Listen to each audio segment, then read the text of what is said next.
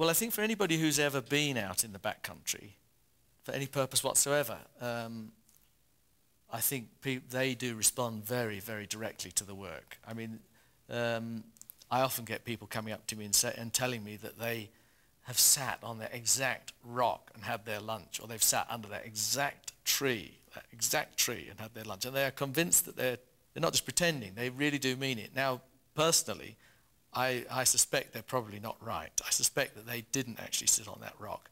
But to them, the painting has sufficient reality for them to really believe they did. And they sat on a similar rock somewhere nearby, no doubt.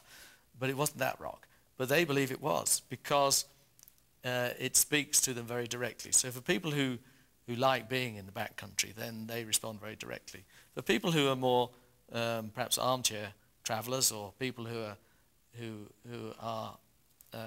don't go into the backcountry, I think nonetheless they like the feeling that I'm relating to them how they think it probably should be.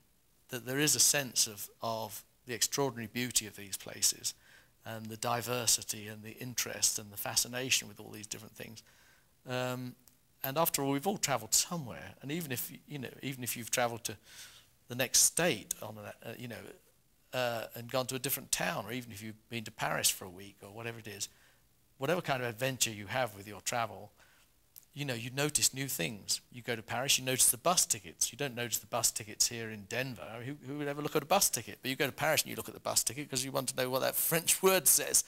And it's about, when you're traveling, your senses are much more alert. And I think that that's part of it. So people pick up on that too, I think, even if they don't go and live in the backcountry for a while. It does have that sense for people, I think, of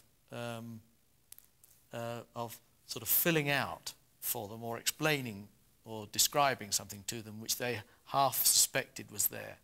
And this sort of confirms it. Maybe that's it. I'm not trying to conceal anything. I'm just saying this is what I saw, this is what I did, this is what happened to me, this is who I met, this is what the weather was like. These are all the different things that happened during that day. This was my experience, and what I hope is that it's obviously very personal to me, but it's also universal in that other people understand that if they did that journey, similar things would happen to them.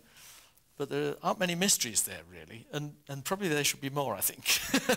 I perhaps ought to put a few mysteries in.